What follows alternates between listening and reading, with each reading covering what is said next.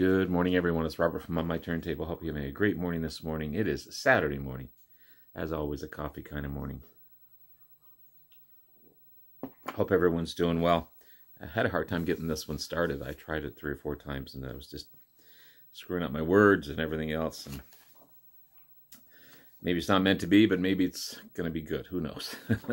I want to share with you, I think it's 8 awesome new finds, album finds.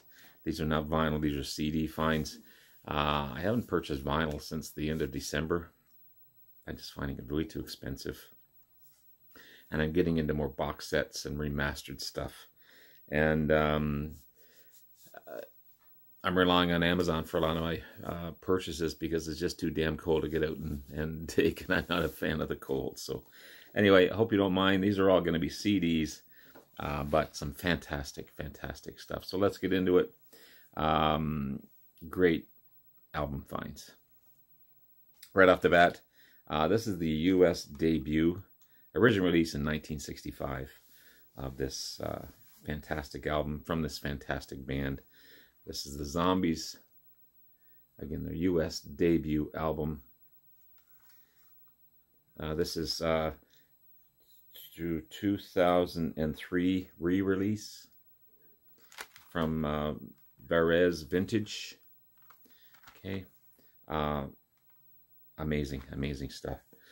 Great British band, formed way back in 1961 by Rod Argent, of course, who went on to form Argent, another favorite of mine, and Glenn Blunstone. These guys were included in the Rock and Roll Hall of Fame in 2019. Well deserved. Still active today, obviously under a different lineup. 1965 release again, features the big hit, She's Not There. And that's what they toured on, the #2 hit it became. And their other big single, Tell Her No. You got Colin Blunstone on lead vocals, Chris White on bass, Paul Atkinson on electric guitar, Rod Argent on keyboards and lead guitar. Lead vocals. Wow. See, I'm screwing it up. Keyboards and lead vocals, and Hugh Grundy on drums. Amazing stuff. The booklet, cool little booklet, gives an explanation of the album itself, and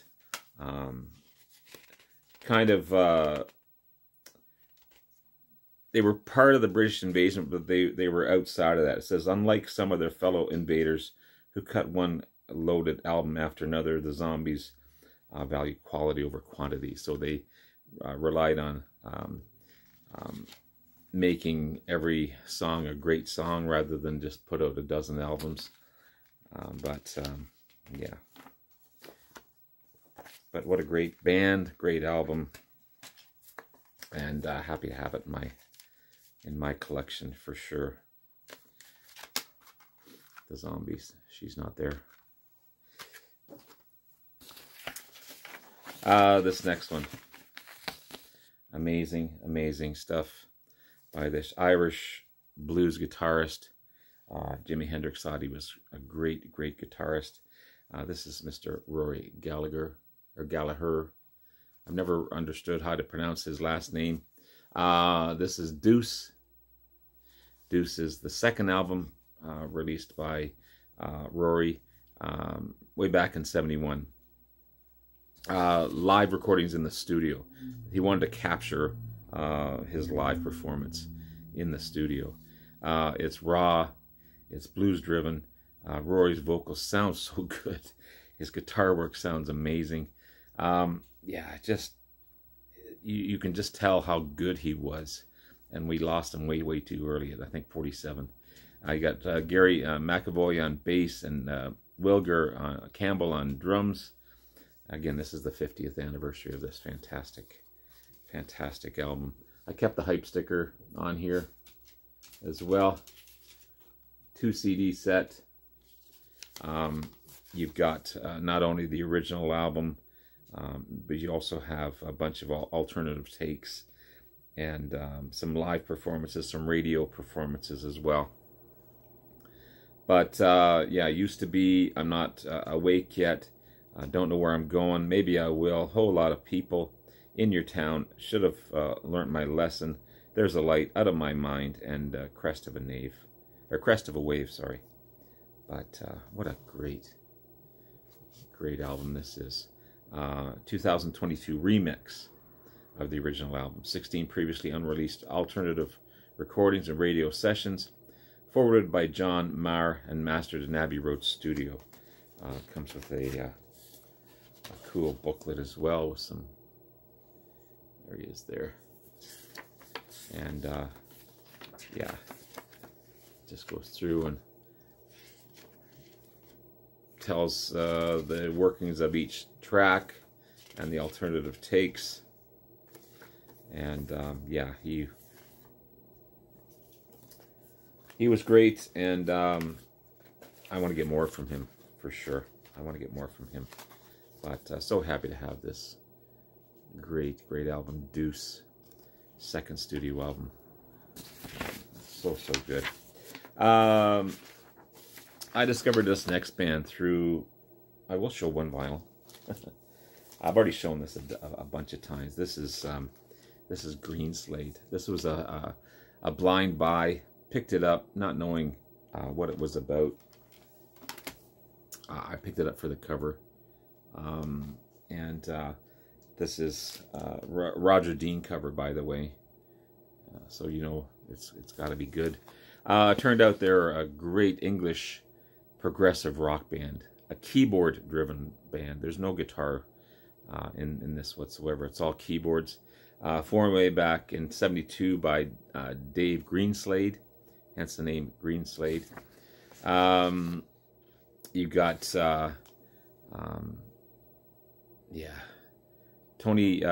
bassist Tony Reeves, keyboardist Dave Lawson, and Andrew McCulloch on drums. And this was their debut way back in '73. I was so impressed by this, I ordered, and I love the cover of this one. This is just a fantastic cover. This looks like a video game cover or something. This is Time and Tide. Look at the cover on that one. Just beautiful stuff. This is their fourth studio album, 1975 release. Again, I kept the hype sticker on here. This is a newly remastered and expanded two CD edition of this classic album from 1975 with 2 bonus tracks previously unreleased on CD. Features a bonus CD of the previously unreleased entire live performance from the Swedish radio show Tonk Raft from March 1975. And the booklet also features a new essay with exclusive interviews with Dave Greenslade and Dave Lawson. There's the CDs there. Yeah, what a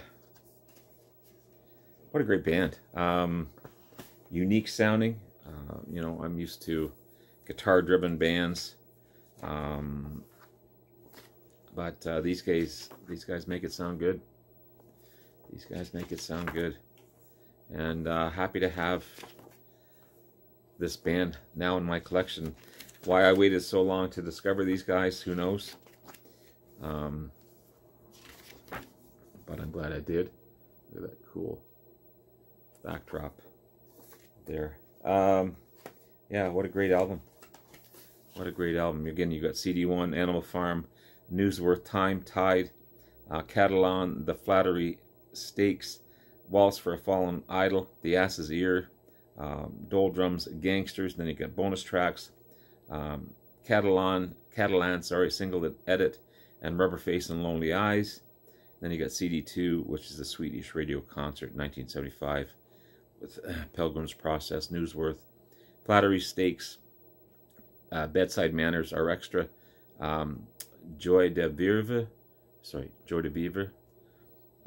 My French isn't that great. Waltz for a Fallen Idol, The Ass's Ears, Drum Folk, and Spirit of the Dance by the great Greenslade. And where this was the Swedish radio concert included, I picked up Live in Stockholm. Another cool cover.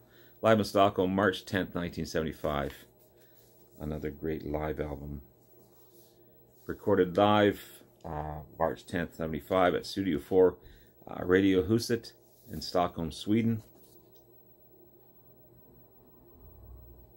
You got the Pilgrim's Progress, Newsworth, The Flattery Stakes, Bedside Manager Extra, Joy de Vivre, Waltz for a Fallen Idol, The Ass's Ear, Drum Folk, and Spirit of the Dance. You got Dave Greenslade on keyboards, Dave Lawson on vocals and keyboards, Martin Briley on bass, and Andrew McCulloch on drums.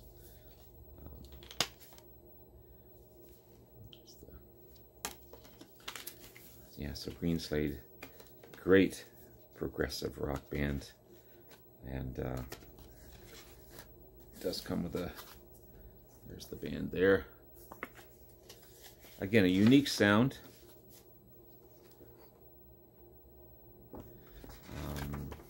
But after listening, you don't miss the guitars with this band. The keyboards fill in everything that you need. It's a 2013 release of this great 1975 album. Next, I've already shown you this cool box set from Cactus, featuring their first 4 albums, as well as 4 live CDs by the Great American Rock Band, led by the wonderful drummer Carmine Appice. He's so good, man. He's so good. From 1970 to 1972. They went into a bit of a hiatus. In 2006, they put out this fantastic 5th album, Cactus 5. Bit of a different lineup, but still a rockin' album. I love it. I've shown you this one as well. Well, I found this one. This is their most recent album, called Tightrope. Man, you want straight ahead rock? You want a straight ahead rock album? This is the album to get. It is fan-freaking-tastic. Yeah, it's just a fine rock and roll album. It's raw. Carmine Appice has not sounded better. They really brought the drums up to make it sound good.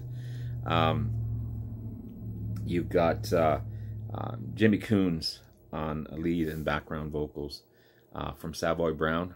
What an amazing vocalist he is. You got Paul Warren on guitar, piano, and background vocals. Co-lead vocals on Papa Was a Rolling Stone. They do a fantastic cover of Papa Was a Rolling Stone, by the way. Jimmy Caputo on bass and Randy Pratt on harmonica. Jim McCarty is featured on this one. Heading for a Fall and Wear It Out. Jim McCarty, a fantastic guitarist with these guys for the longest time. You got Tightrope, Papa Was a Rolling Stone, All Shook Up, Poison in Paradise, Third Time Gone, Shake That Thing, Primitive Touch, Preachin' Woman Man Blues, Evolution, Elevation, Sweet 1 and 2, Everlong, All the Man. What a great, that's a 7 or 8 minute track. Heading for a Fall and Wear It Out. Great album. There's a great album for sure. There's the band there. Sounds amazing. 2021 release. 2021 release. And just had to get this one. One of the greatest live albums ever. This is Live and Dangerous by Thin Lizzy. I don't have to explain how good this one is. You all know this one. Original release in 78. Recorded in London in 76. In Philadelphia and Toronto in 77. You got Jailbreak, Emerald, Southbound, Rosalie, Dancing in the Moonlight, Massacre, Still in Love with You, Johnny the Fox Meets Jimmy the Weed, Cowboy Song, The Boys Are Back in Town, Don't Believe a Word, Warriors, Are You Ready, Suicide, Sha-La-La, Baby Drives Me Crazy, and The Rocker. Fantastic stuff. And finally, maybe the best of the bunch from my one of my favorite hard rock bands from the British hard rock, classic rock. The great Uriah Heep. I've shown you this one before, but this is kind of going to be a mini review. I love it. I just love it. It's the 12 out of 10. Chaos and color. 2023 release, or 25th studio album. It's got everything you want with Uriah Heep. It's just as good as anything that they put out. Mick Box sounds just as great as he did way back in, when did these guys form? 69. You got Mick Box on guitar, Phil Lazan on keyboards, Bernie Shaw, wow, vocalist, amazing stuff, Canadian, Russell Gilbrook on drums, and Dave Reimer on bass. If you don't know this album, check it out. It's freaking amazing. It's so good. There you have it, guys.